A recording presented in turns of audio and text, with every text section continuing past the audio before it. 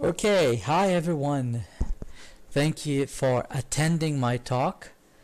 I don't know if you remember, but there was an interesting trend on Twitter where people wrote their unpopular opinions about different things. The one that caught my attention the most was React Redux opinions. It was intriguing to know others' people's opinion and sometimes even to relate to them. And because of that, I thought maybe I can share mine through this talk. So I submitted to the DevConf, and here we are now. So now that I have your attention, I'm going to share with you my unpopular opinions. And what I want you to take from this is that even though I'm using things that are obsolete or irrelevant today, they still can be valuable, especially if you know the trade-offs and you use them with moderation. So without further ado, let's start the talk. My unpopular ReactJS opinions. Thank you. Okay, so let's start with my first unpopular opinion. Redux is not dead. I hear a lot of people bashing and telling how unnecessary Redux is and how they are willing to move from Redux to React Context API. Honestly, I read many blog posts comparing between the two, and it feels like it's popular to show that Redux is redundant and explain how to migrate your code from Redux to Context API. Nonetheless, all of them were concentrating on a problem that apparently both Redux and React Context API are solving, and that is prop drill. Prop drill refers to the process you have to go through to get data to parts of the componentry. So for example, you have your app component that has the color scheme, and you want to pass this to the toggle buttons and also to the header and toolbar components, but the problem is that those components are rendered under the sidebar and the page section, which are wrapped in the page layout component. So we basically have 3 levels to pass these props till we get to final destinations. This problem can be solved by either Redux or React Context API. They both have a storage that any component can read, and so no additional props are needed to be passed down. And personally, if this is the problems you want to solve or you're trying to solve, then obviously installing Redux is not the way, because you will increase your bundle size, you will have to deal with configuring the Redux store, while in React Context API you just create a context and pass to it the necessary values, consume it in the requirement components, and that's it. You're good. But we are missing one important idea here, and that is Redux is a state management based on flocks, and because of that you can travel between the state history and reevaluate the current state. In other words, we can debug issues on our machines by having a snapshot of the initial state and run the same actions that were recorded in the history to reproduce and fix the bug. In addition to that, React Context API is only one part of Redux.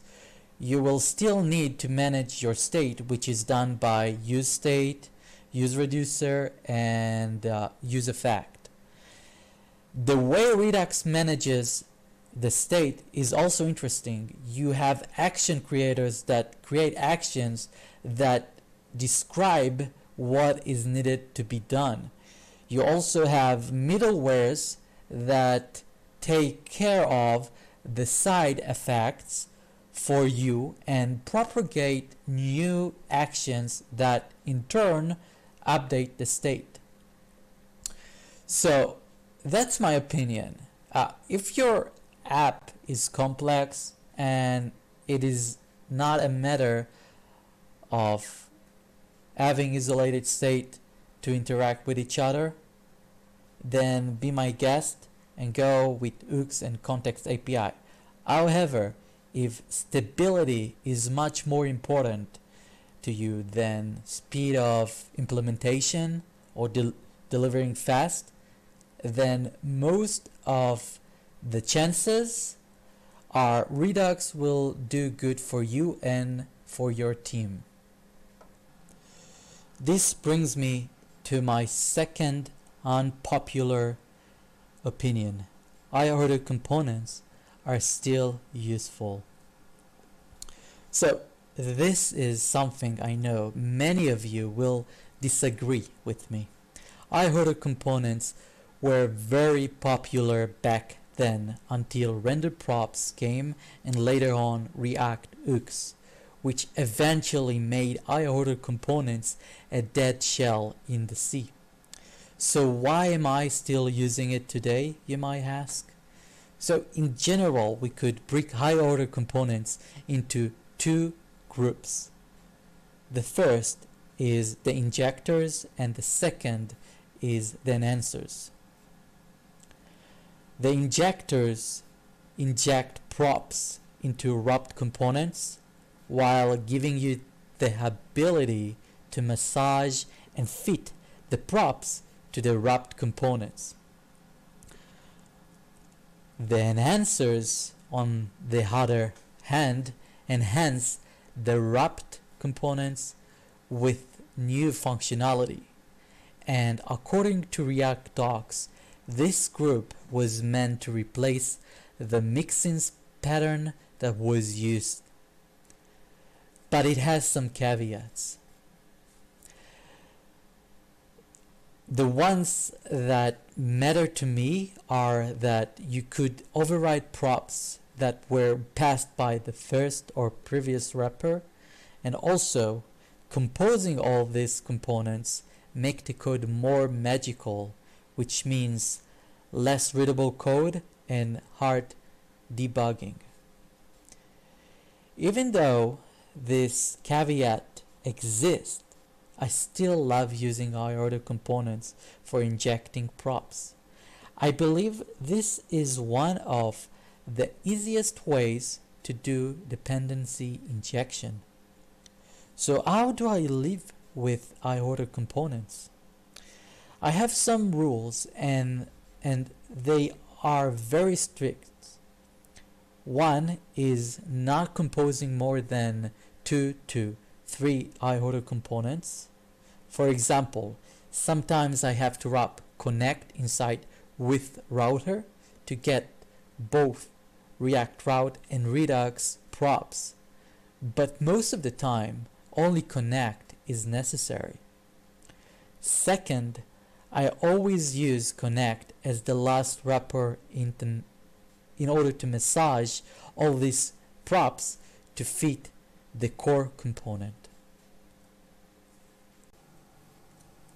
Okay, so moving on to my next unpopular opinion, and that is opinion number 3, splitting reducers horizontally. One of the problems I had with Redux is code reuse. For example, I had 2 states that were using isLoading to determine whether data fetching is in progress or not. At the beginning, it looked like a good idea to repeat the same logic and have almost the same actions to update those states because they were only 2 places and I needed to merge this by the end of the sprint.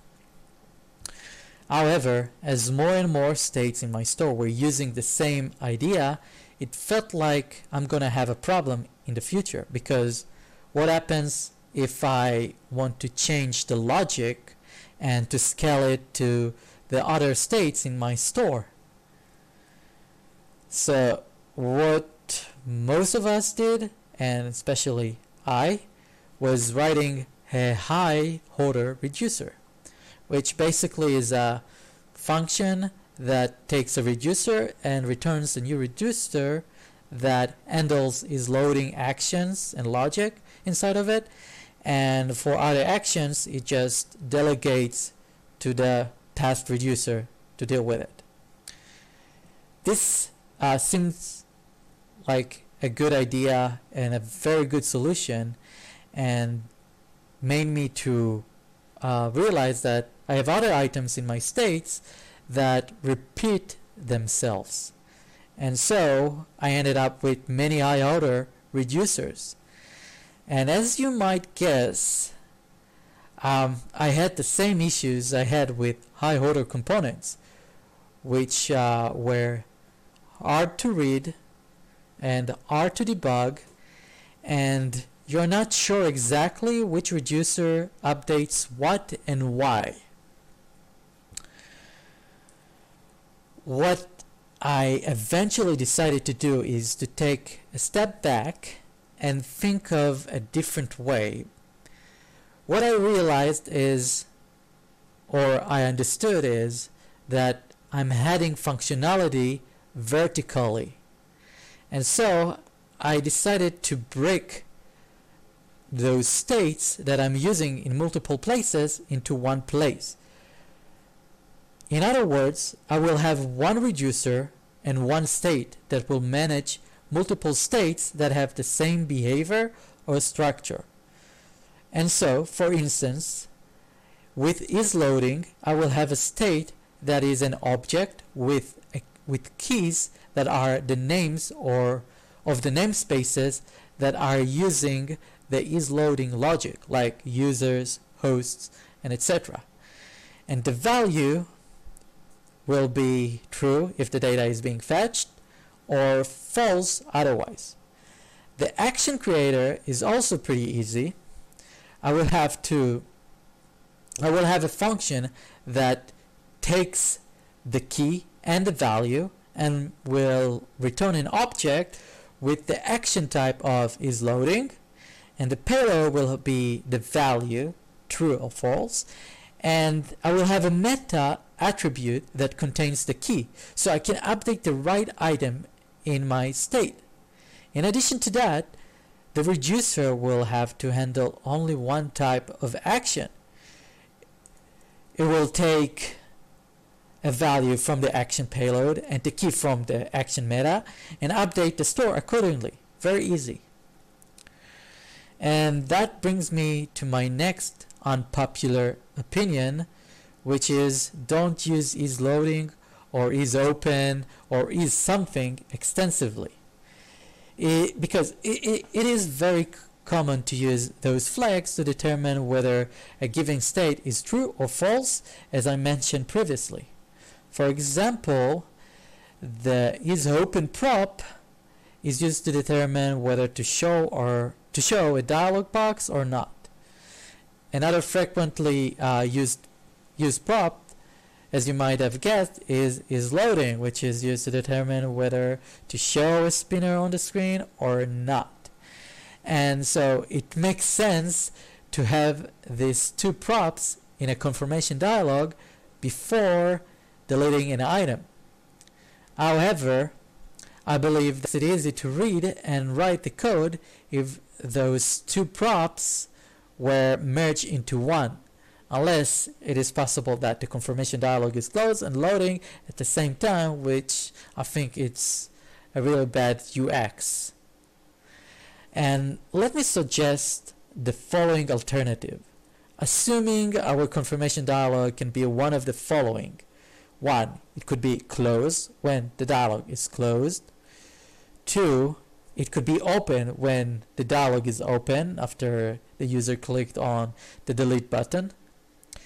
It also can be pending while the request is being processed and no response was received yet. Failure if the request failed and we could not delete the item. And of course, success, when the request was successful, that actually we will close the dialog automatically, and we will go back to the closed state. So we will have only 4 different states. We can get this farther, and when using TypeScript, we can determine the data the payload will contain. For instance, when the status is closed, the payload will be null because we're not showing anything in the dialog. When the status, however, is open or pending, the payload will contain the name and the ID of the item because we need to show that in the dialog message.